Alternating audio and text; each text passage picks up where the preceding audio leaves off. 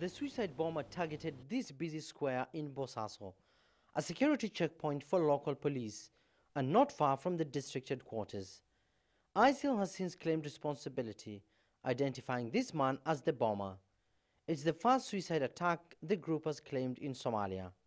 It's seeking to establish a base in Puntland, a semi-autonomous region that's remained relatively stable for nearly 2 decades. Experts say it's a worrying development. The group was officially declared present in Somalia in 2015, but it hasn't been able to accomplish anything yet. ISIL militants briefly seized a port town in Puntland and attacked a former governor.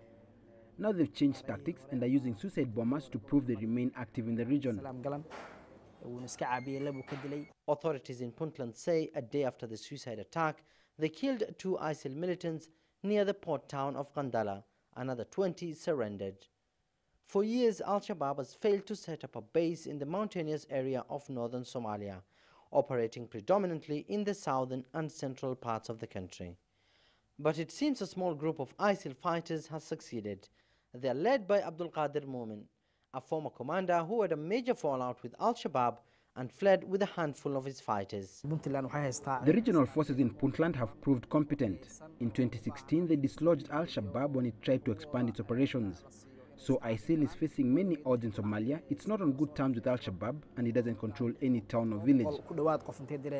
Somalia's President Mohamed Abdullahi Farmajo has pledged to wipe out Al-Shabaab, vowing to drive the militants out of their bases.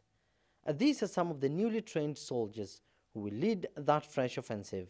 But for this mission to succeed, Somalia's President Mohamed Abdullahi Farmajo wants the international community to revoke a 2-decade-long arms embargo, especially as the country prepares to take charge of its own internal security from the African Union peacekeeping forces.